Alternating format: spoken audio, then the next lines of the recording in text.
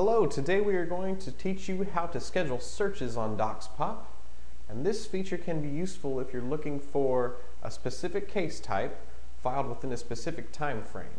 So for example, let's say we are looking for mortgage foreclosure cases filed in your county within the past week or so. This will allow you to do that, and it will also send you an email alert whenever the search is run, and it'll tell you the results of that search.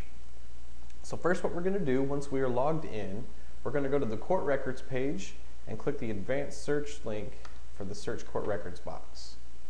We're going to leave all these top fields blank here because they're not important right now, but we're just going to go straight to the case type drop down menu, and I'm going to find mortgage foreclosures, which is MF right there.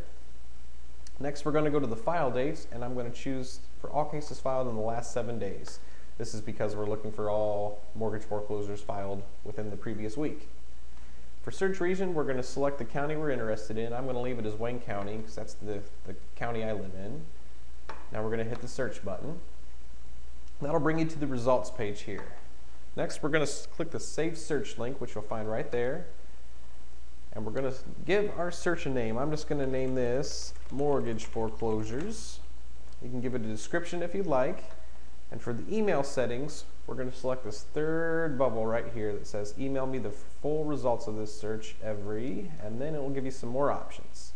You can choose to have this run every day, every weekday, once a week, and then you can select the day you'd like it to run on, or once a month and you'd select the day of the month you'd like that to run on.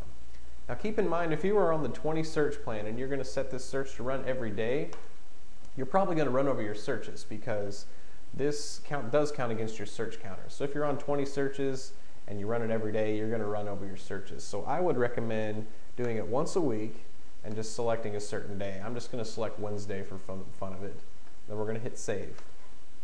And that takes you to the Manage My Saved Searches screen, where you can run the search again. It'll give you the details here, and then you can also edit or delete your search if you need to come back to that at a later time. And that is basically how you set scheduled searches on Doxpop.